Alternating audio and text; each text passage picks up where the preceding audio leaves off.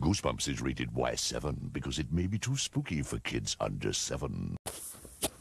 So the Squid Jib Boys came back finally. It's kind of funny too. I mean, I got comfy with Paparina, and well, they came back finally. I mean, damn, finally. I mean, my goodness. It seems like it's gonna be a good challenge, even though David Popovich, the bookworm, actually did it within 1 month. I'm pretty sure, like in 1 month or 2 months, he was able to do all 62 books of Goosebumps. Not a slam against them, but I'm just saying, I kind of want to actually try to do it myself, where it's like, yeah, I get a bunch of friends and we do the Goosebumps book and see if we can actually do it within a year. Just be able to actually do all 62 books within a freaking year. That would be interesting. That would be freaking interesting if I can actually pull that off. Maybe, but of course, on the other hand, gotta get all those books and track those down. So that's the interesting part. Anyways, Dave returned, and well, the good news is that I remember and I don't even have to watch the episode because I'm pretty sure I know everything that happens in the episode. And because since I do have the other spin off version of this with Paparina, I technically am like, I'm just gonna remember it straight off the bat. And then the one that's gonna happen with like what in a year, I'm pretty sure Paparina is gonna take a freaking year to get to this point.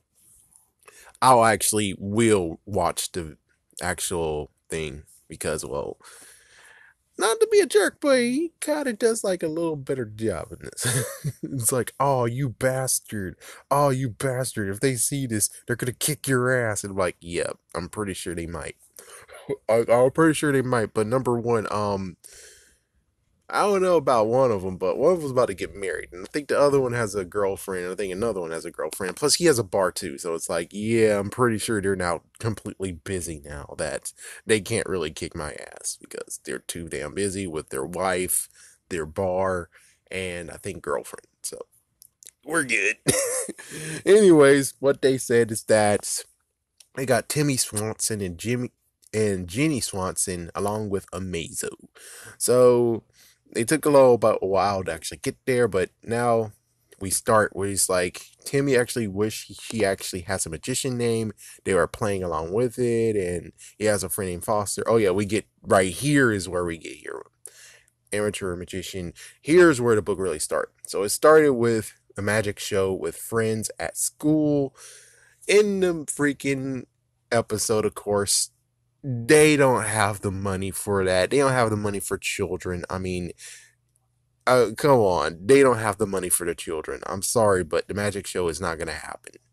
So since the magic show is not going to happen, they just go straight into the freaking store. That's what happened in the episode.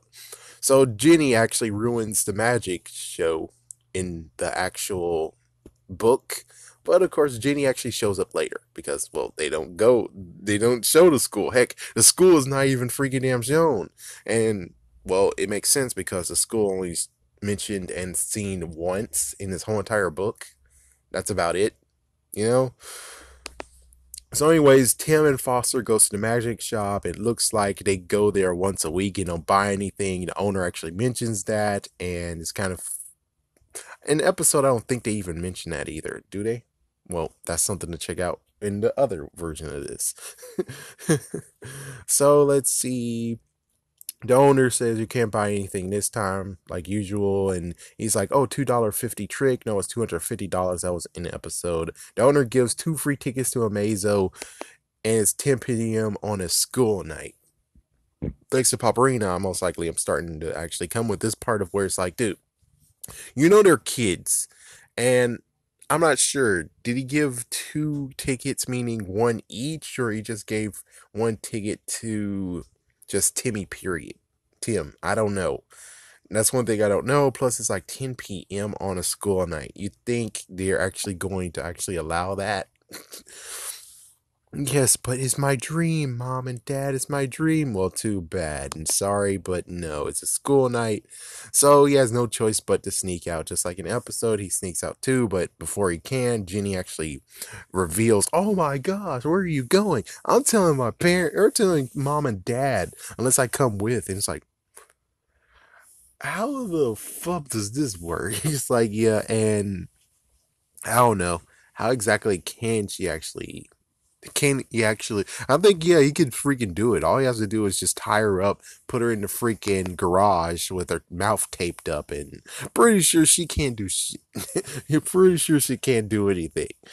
So anyway, Amazo does tricks to get to go to this club. So it's actually hosted at a club, and the club actually does have a name, but I forgot. It's like, yeah, because they don't really actually make sure they repeat it. So it's like, yeah, this club. Well, whatever. So Mazo does his tricks and he gets to the point of where he needs one volunteer. Apparently, he's a black box, but in the TV show, it is not a black box at all. Yes. So, anyways, the same exact thing that he gets transported to a AKA a magical room. Yeah, and that's the same thing in the book, but differently is that in the book the door was locked and he actually had to force himself out of it. In the actual episode, you actually did have a butler who opened the door, and he was a little bit creepy for a minute. And turns out that he's actually one of those guys from Whose Line Is It Anyway? Yeah, the creepiest one that you could point your finger to. Yeah, that's him. It's like, oh, what the frick? It's like, oh, damn, man, that's a burn.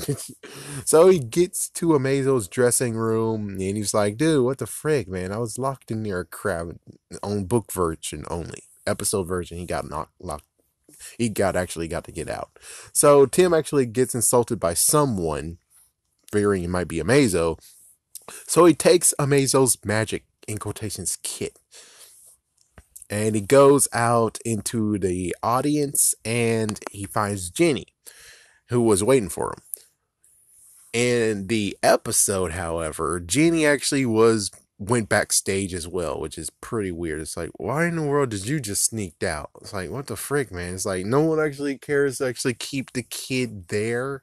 It's like, she's freaking damn little. Pretty damn sure you guys should keep her right there in the seat and be like, so your brother will be coming back shortly. You just gotta sit here. It's like, yeah, instead she just already is like in the episode, it's like, what the frick? Why in the world?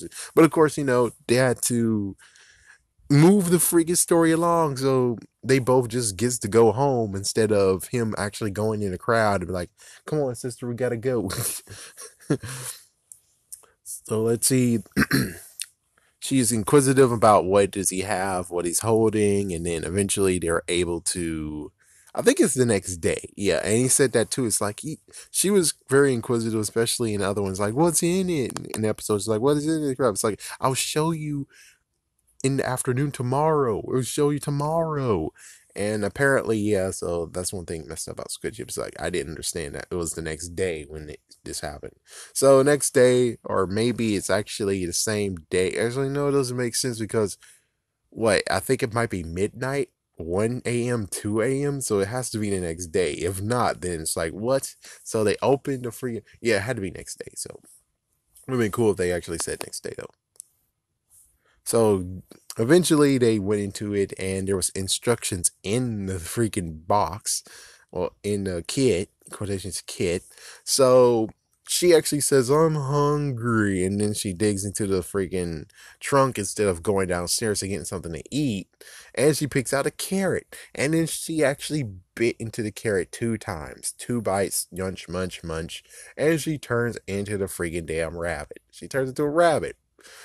Did that happen in the episode? Yes, it sure did. Yes, it sure did.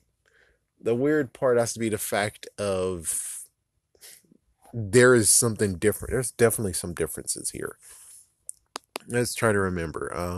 I think that in the episode, the club is not actually closed forever. Yeah, it's like apparently the club closed down somehow last night. So it's like, I guess maybe losing his box or trunk or kit something It's something that just went too far where he's like, oh, frick, I can't do anything anymore. Close it down. Close down this whole club. Man, we don't sell like alcohol and crap and we can stay open.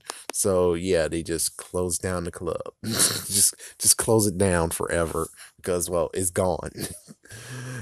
So yeah, they were able to go into it, and in the book version, apparently Foster joined in too. So in the book version, Tim and Foster went with Jenny the rabbit now to the club. While in the episode, it was more the fact of Tim and Jenny the rabbit went to the club. Yeah, apparently they couldn't actually give the person who played Foster a little bit more money. Okay, sure, frigate. Excuse me. So let's see. So yeah, it turns out in a book version, Amazo actually is a wooden dummy, a very good crafted wooden dummy. So Tim hears a voice. It's coming from the rabbit, and he calls himself Frank the Sorcerer. And it turns out that I guess Amazo was jealous of him and turned him into a rabbit. So Amazo actually is like, yeah, I'm just gonna don a wooden dummy and continue my magic tricks, even though it doesn't make sense. It's like, okay, so hold on. So there is an Amazo, or I don't. Oh, yeah. Oh, I get it. Frank the Sorcerer. Okay, so Frank the Sorcerer was jealous and turned him to a rabbit. And then Amazo is a rabbit now. And Amazo actually is the rabbit all along. So apparently I got something crossed when he tried to tell me what was going on in the book. Oh, well, frigate.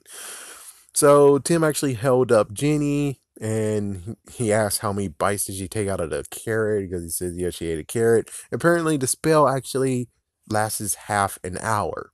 So that's good. So Tim actually gives Jenny the bunny to Foster, which, of course, in the episode version, I'm pretty sure she got teleported or something. I'm not sure because in the book version, it makes perfect sense. It's like, oh, so that's what happened. So his friend Foster took her home. While in the episode, did she get transported or some kind of crap? I forgot. But in the episode, it was pretty different. And that's weird. It's like, come on, Squid Jip. Come on, guys. You know it's pretty different. And they didn't do anything. Yeah, they said, friggin', man. It's like crappy kind of book, crappy episode. And I'm like, what the frick? You missed everything. Yeah, so in the book, they don't even have Frank the Sorcerer. Frank the Sorcerer is mentioned, but that's it. And then they basically show that Amazo actually is a jerk because Tim actually hung out with Amazo, and Amazo's like, hey, would you like to actually be helpful to me? And he's like, oh, be helpful to you? Oh, golly gee willikers. And well, Tim replaced the dummy, and turns out Tim, instead of being the true replacement, Tim actually is now a rabbit while Amazo is human again. And at least Tim is treated well. He's being very well treated, and there you go. You would say it's a dark ending, but I think it actually is a somewhat dark ending because, well, a dark ending would just be what exactly happens in the episode, which they didn't even mention whenever the freaking episode, the last bit. So in the episode, the writers actually decided to change a few things. There is no wooden dummy. Amazo actually is human, and he's not a rabbit, while Frank the Sorcerer is a rabbit.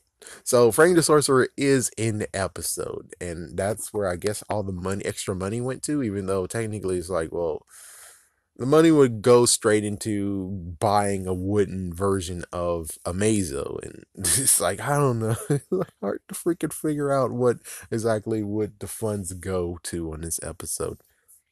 But yeah, they paid another guy who is Frank the Sorcerer. So Frank the Sorcerer actually was the rabbit, and Amaze was like, "Oh my gosh, no!" Oh yeah, yeah, okay. He's like, "Oh my gosh, no!" And he actually helped reverse the spell. And since he reversed the spell along with Jenny's spell, Amazo and Tim are now rabbits, and they're about to have their heads cut off in front of a live studio audience. But of course, they're rabbits, so they don't know if they're actually people. So it's not really sure in the episode if holy frick is he about to kill those two so he can not be turned into a rabbit anymore, or is he just using them as props and they're just his prisoners, just like he was a prisoner for Mazo. Man, I mean, you can see that technically the freaking episode is better than the book because the book kind of makes you like a little bit questioning, while when it comes to the episode, it's like, holy frick, damn, damn, because they're screwed. They're freaking damn screwed.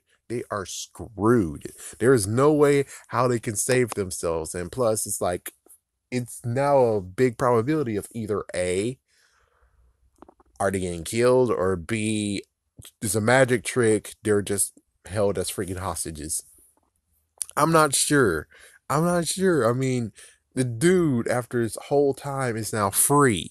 So why not just kill them both and just take this as a losing magic show? But of course, since it is truly magic, magic truly actually is a part of this, not,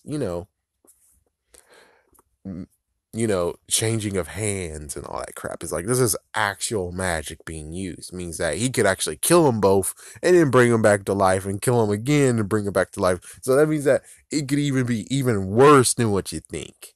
So I'm like, dang.